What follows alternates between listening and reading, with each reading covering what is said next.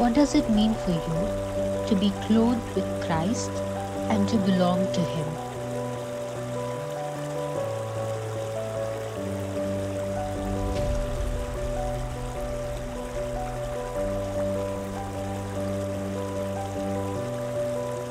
More than water.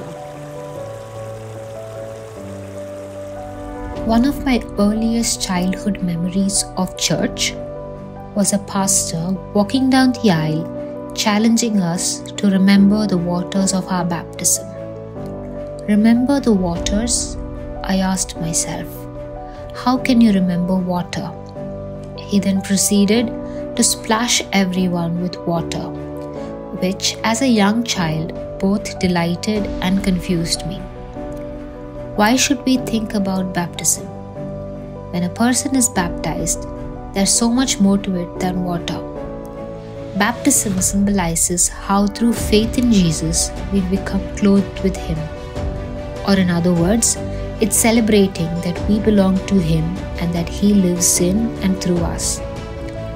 As if that weren't significant enough, the passage tells us that if we've been clothed with Christ, our identity is found in Him. We are the very children of God. As such, we've been made right with God by faith, not by following Old Testament law.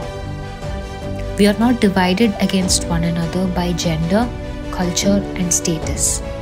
We are set free and brought into unity through Christ and are now His own.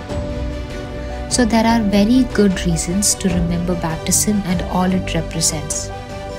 We aren't simply focusing on the act itself, but that we belong to Jesus and have become children of God. Our identity, future, and spiritual freedom are found in Him.